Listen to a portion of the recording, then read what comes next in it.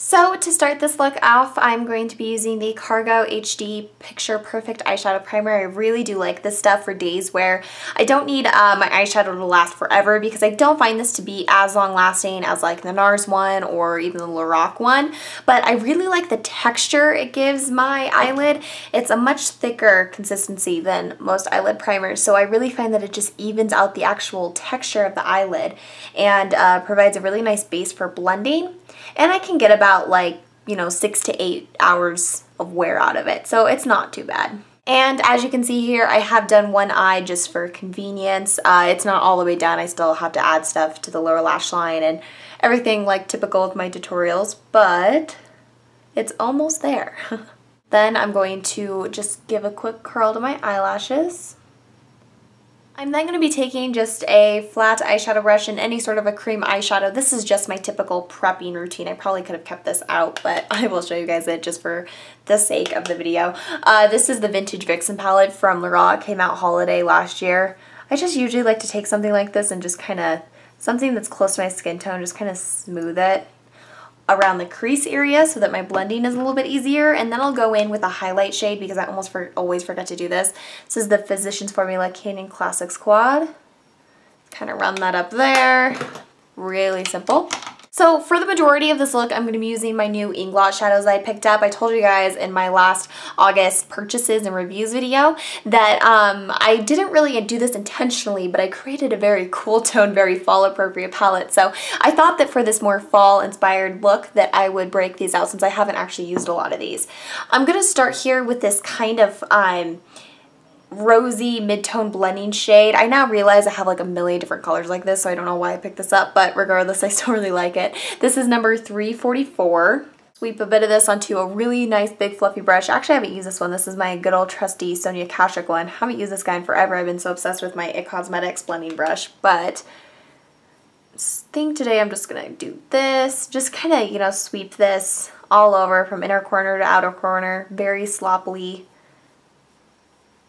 Just trying to get a little bit of a base going. This eye look is actually insanely simple, which is why I really like it.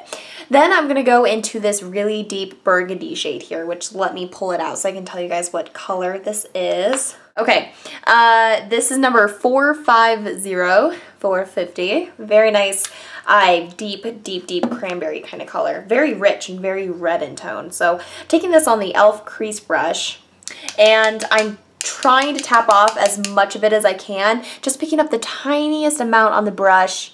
I'm going to take this kind of a little bit more centralized in my crease area. I'm not trying to bring it up as much as I did with the last color. Just kind of using this to add in a little bit of warmth. You can see it kind of adds a nice burgundy tone, which when you go in and you blend everything on top of, you can't see too much, but still looks nice.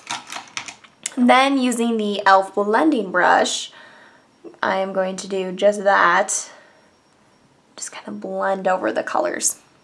Next, I'm going to go back into the Vintage Vixen palette. I know that this is limited edition, but the color I'm using is really simple.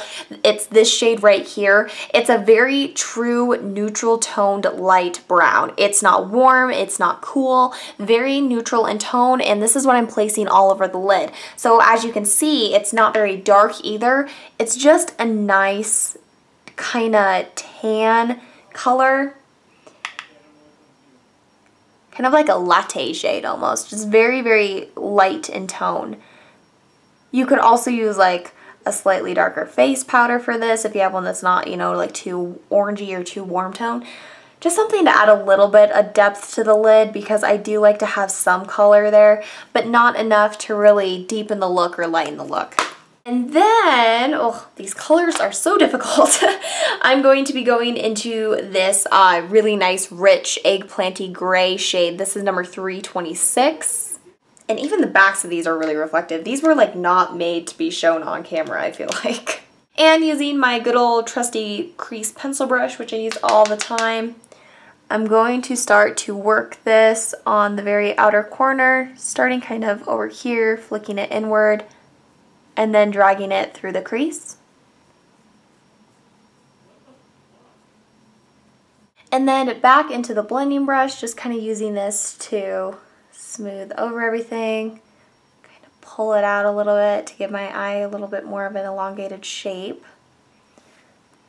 And if you're wondering why I have like little, I don't know if it's going to show on camera, I have little tiny red blotches all over my eyebrows because as usual I just had to pluck my eyebrows before filming a tutorial. I am like really needing to change up that routine because it always looks awful when I go to do my makeup. I think that's about, yeah, that's good. I'm not going to mess with it anymore. So then we're going to go in and just do a winged eyeliner. I tried to make it a little bit thicker than maybe I normally would. It's still not anything too thick. You could go thicker, you could go thinner, whichever you prefer. I am going to be using the Inglot AMC eyeliner gel in number 77, so kind of keeping the Inglot theme going strong. And as always, part of this may be cut off camera because I'm not very good about doing this on camera, but apply your eyeliner however you'd like to apply it. I think a kind of thicker wing really complements the look, and it's a little something more dramatic that I think you can get away with in the fall and the winter. Alright, and then once we have that done, typically this is kind of one of the days where I've actually worn makeup continuously for the past couple of days before. I don't have to do this, but it is the weekend. I haven't worn makeup for a couple of days. And so right here at my lash line, there's still a lot of skin showing. And so I like to just take a little bit of a black eyeshadow on a push liner brush and just stamp it right in there and just really get in there in the roots of the lashes and really make sure that, you know, my entire lash line is black. It just looks a lot cleaner, a lot crisper, and it looks a lot more professional if you do this step.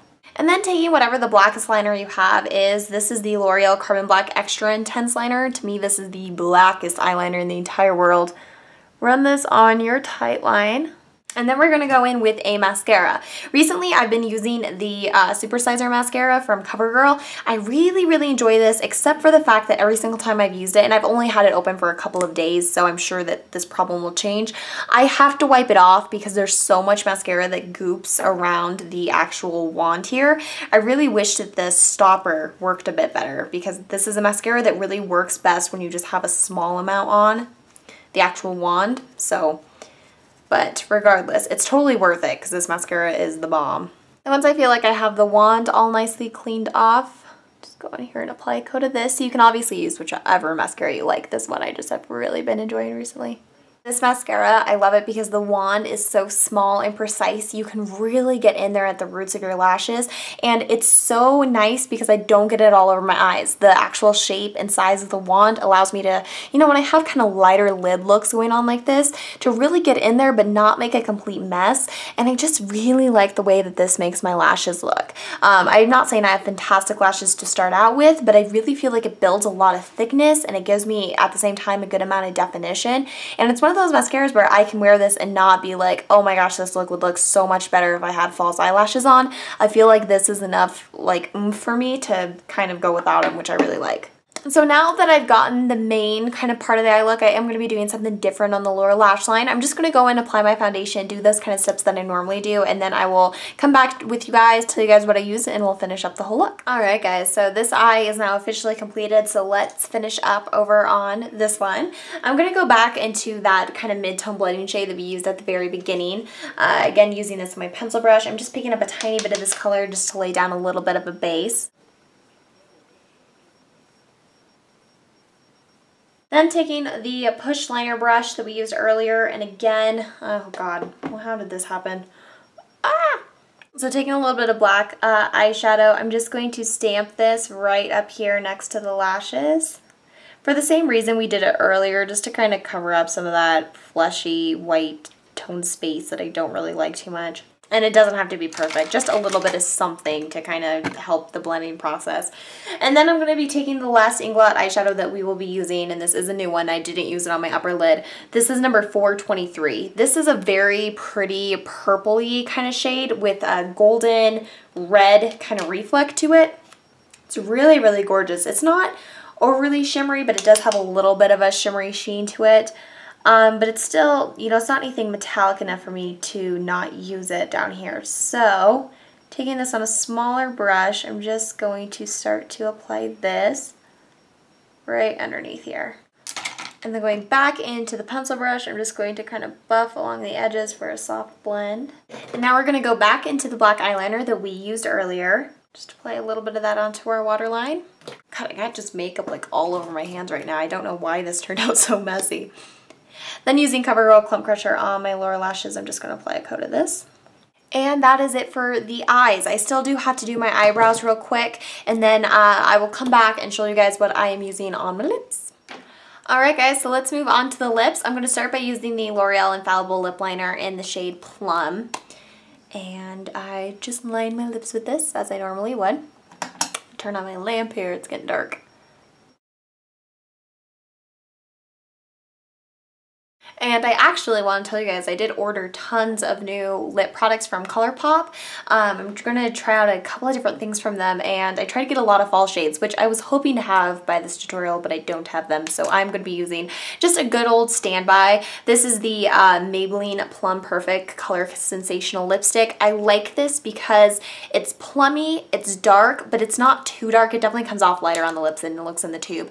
And it has the perfect amount of red to it, where I feel like with a lot of berry shades, and this is the problem I've always had with berries, and I know that this kind of color is starting to trend a little bit more, but I don't like how pink those shades wear off, and I don't like just how pinky and how fuchsia-y they can kind of look on the lips, and I'm so happy that more of the brown based colors are starting to come in because I like the way they wear better, and I just think that they, I don't know, I feel like on my particular skin tone and hair color and everything, they just look a lot better.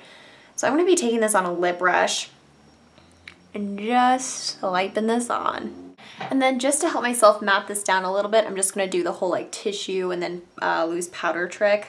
Just 'cause I kind of want this to be matte. Obviously, it's a fall look. Alright, and then that is the final lip. So just quickly, let's go through and let me tell you guys what I used on the rest of my face. So I started by applying just a little bit of the Garnier BB cream in the combination to oily skin formulation. I realized that I need to pick up some more foundations. I've collected so many over the summer that are kind of dark that I might need to get a couple that are kind of good for me as I'm transitioning in between. I've also really been appreciating lower coverage foundations recently, which is so dramatically different from the beginning of this year when I was struggling so bad with my acne. But now that that's starting to go away and even my scarring is starting to fade dramatically, I'm liking the lighter coverage. I like my skin to show through because I feel like it's good now, and I want to kind of show that off a little bit. So, but anyway, off of that tangent, let's move on to the next thing. I didn't do any bronzing to the skin, but I did do some contouring. Typically in the fall, I don't try to go too heavy with the bronzer. I mean, obviously, your summer tan's going to start to wear off, and I kind of feel like it's a good time to embrace paleness, and that's awesome for me because I'm not naturally tan at all. And so I just used this kind of middle shade here, a good taupey color, just to kind of give some definition to my cheekbones. And then for blush, I used the Makeup Forever HD blush. This is in the shade number 220. This is a great no blush kind of blush because, and it probably won't even pick up too much on camera, it's very, very, very subtle. You can kind of see it a little bit back here, just a very, very slight hint of pink. But when you're wearing such a bold lip, I really like that to be the focal point. That and the eyes, just kind of, you know, kind of contrast it, make it all even. But if you have too many things going on and you wear too bright of a blush, it can look very glamorous, but it can also take away from whatever you're wanting to stand out. So I love this. I think I'm going to really like this in the fall just because as I start to wear these bolder colors more, I like blushes like this a lot. And then to kind of highlight the face, I'm not using any of kind of like my more shimmery highlighters. Again, as we get into more of the fall, I think that, you know, of course, having the matte skin is always much more trendy. And so to kind of highlight though and kind of bring out some focal features, I just used a good old concealer to kind of, you know, help brighten a bit. But rather than creating a shimmery highlight, just create lightness and then darkness. So Smashbox High Definition Concealer in the shade Light. This just went under my eyes, and then I used the Yves Saint Laurent Touche Eclat for kind of some more brightness. So this is in the shade number 2. It's a very nice pale color down the bridge of the nose, in the center of the forehead, on the chin, a little bit kind of in that triangle motion under the eyes, and a little bit on the cheeks, just to kind of bring out some of those features without using shimmer.